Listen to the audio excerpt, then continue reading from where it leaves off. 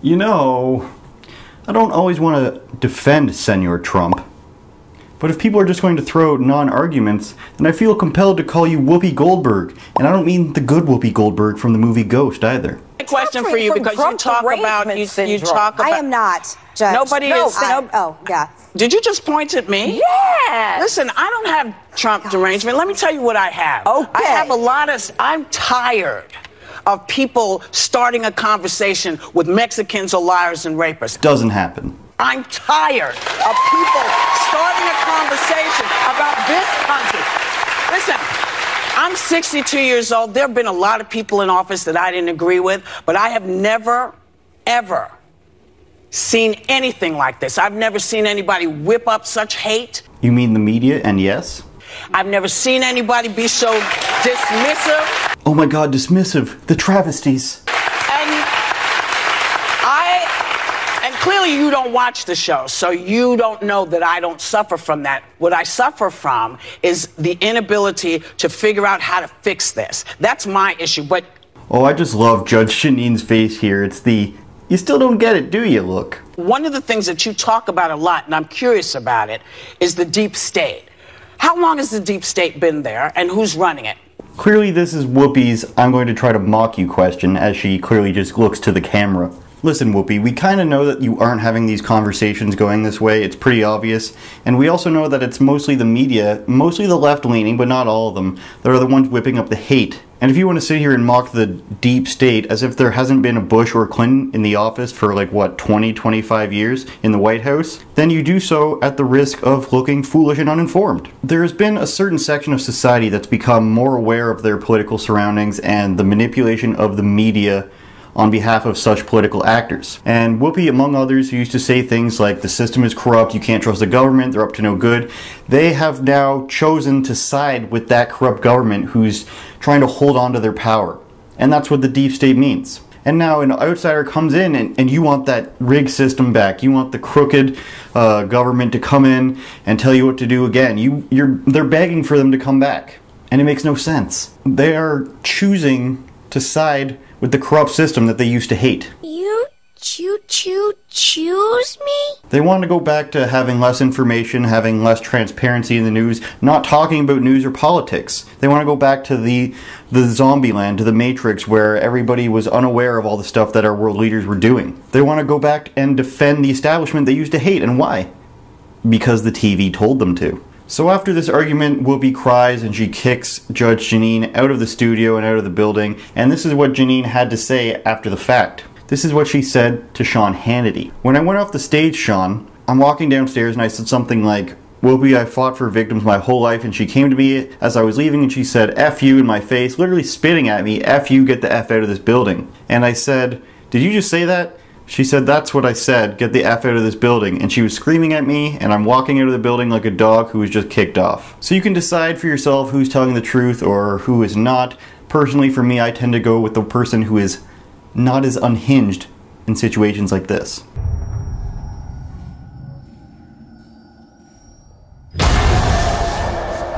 Yeah, I'm not sure what that was either. I just typed in unhinged and that movie clip came up. Isn't democratic socialism very close to liberalism? I mean, no. Well, think about it for a second. Medicare, Social Security, garbage collection, the post office, the library, I agree with you. That's all democratic socialism. We have Joy Behar has the arguments of a teenager who stands there saying that they hate capitalism, drinking Starbucks while using their iPhone. Those are social services, Joy, not socialism. Garbage collection is not the same as the government taxing you 90%, let's say, and trying to give you everything for free until the government collapses and runs out of money. It's not the same in the same scale, it's not the same ethos, it just doesn't compare. Garbage day! No garbage day. We can't do garbage day today. This is a good time to mention that if you want to support my fascist agenda, you can do so by going to Patreon. The link is on the screen now and in the description.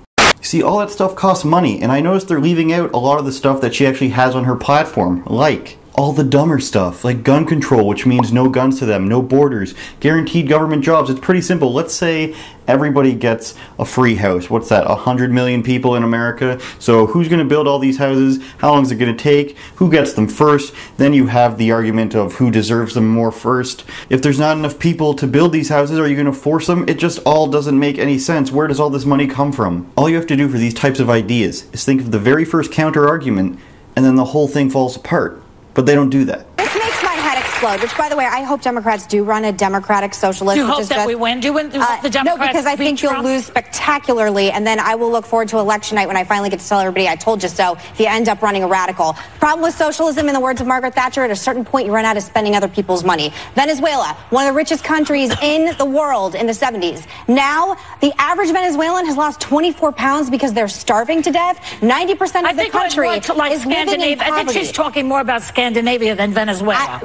I'm sorry. This is what I need from her. Name one country that socialism has ever worked, and also every democratic socialist who is going on TV saying that it's good needs to start paying 90% in taxes. Iceland. On your tax form.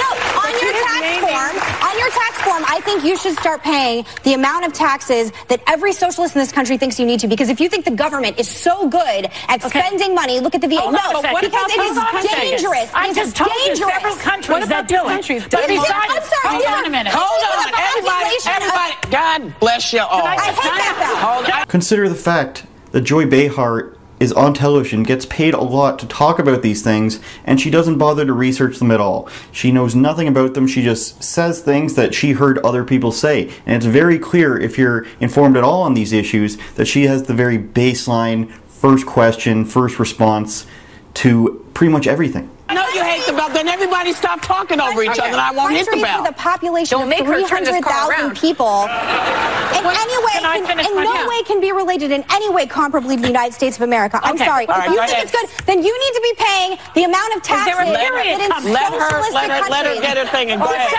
Because it's petrifying to me that this is being normalized. All right, go ahead. So, you're saying you run out of people's money, other people's money, Margaret Thatcher. I didn't say that. They have just given this enormous tax break to the very, very wealthy in this country. That tax break doesn't have to be so generous to those really rich people, does it? Case in point, the tax break. I don't know why people believe this when people say, oh, it's just for the billionaires. It's for everybody. So there's a good example right there. And when people always point to Scandinavia or Sweden, because they always do, you'll notice that people always go for Scandinavia on this one. They got their money through capitalism, and they're losing their money through socialism. They didn't get to where they are by giving everything away. It doesn't make any sense. So people make the money, they raise the taxes, and they piss it all away, and you end up like something up here in Canada, like our healthcare system, where yes, you don't have to worry about paying for your healthcare up front, except you have ambulance fees, you have anesthesia, you have anesthesiologists, you have prescription drugs, you have emergency wait time, you even have extremely long surgery wait time, so much so that most people, if they have a major surgery and they can afford it, they go to the US, because some people do die waiting for their surgeries. So like I said, everyone always goes Scandinavia, Sweden. Here's Ben Shapiro on the topic. Okay, so the first thing that's important to notice about the Nordic countries is that the Nordic countries are, by and large, extraordinarily ethnically homogenous. So they're not comparable and culturally homogenous as well. So Vermont looks a lot like Norway.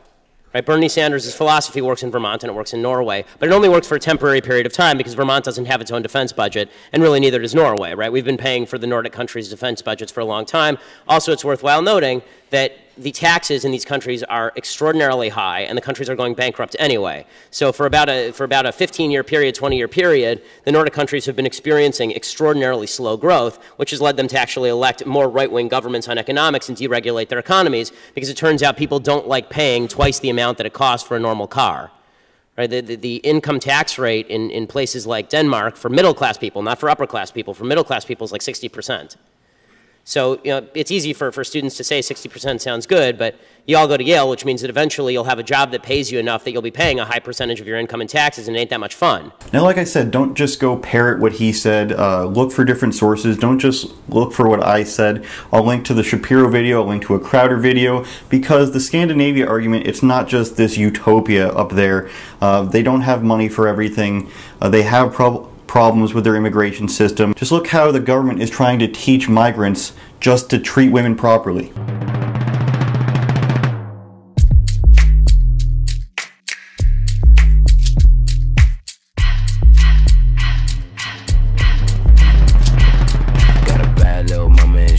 With the shits, put 100 in my pocket and 100 on the rims. The thing about this issue where people believe that socialism will solve everything and take care of everyone, there's a deeper lying issue here where fiscally it just doesn't make any sense, and the money isn't even there to pay for something like free college or free healthcare, even if you taxed every rich person there is in America. That is an entirely new topic for an entirely new video, so I won't get too far into it. Thanks for watching. Don't forget to like, share, and subscribe. Click the bell somewhere in there if you want to. And remember, I wouldn't lie to you. Except for maybe this once. Democrats have one talking point on taxes. It's a tax cut for the rich. And they say it over and over and over again in response to everything. The most important thing for you to know when you're at home is when they say rich, they mean taxpayer. Every time they say rich, they mean taxpayer. Why is it? Because the very rich, there aren't enough of them. You know, Bernie ran for president. He rolled out a tax plan. His tax plan was a massive tax increase. If you took every single person in America making over $1 million and you taxed them 100% of their income, you took every penny they earned, you came in jackboots and confiscated it, it would pay 8% of the cost of Bernie's tax plan. You know where they get their money? They get it from you. They get it from the middle class. And in fact, I'll give a quote from Bernie in the last debate, because he was very explicit. This isn't about taxing the rich. What the Democrats want to do is tax the middle class. Here's what Bernie said. This is a quote. So yes, to answer your question, Jake, if we can explain to people, yeah, you're going to be paying more in taxes. Now, he said it's going to be a progressive tax system. The wealthy are going to pay their fair share, not the middle class, not the working class, but everybody will pay some more. So you're a single mom working, he says you're going to pay some more. You're a small business owner, he says you're going to pay some more. And the reason is there aren't enough millionaires and billionaires to pay for all the socialism that Bernie and the Democrats want to give away. This is what a bad little mama and she always with the shits. Put 100 in my pocket and 100 on the rims. That's my little bitch. That's my little bitch. That's my little bitch. That's my little bitch. Put a red dress on her and some gas for the trip. Got 100 in my pocket and a couple on the tin. That's my little bitch. That's my little bitch. That's my little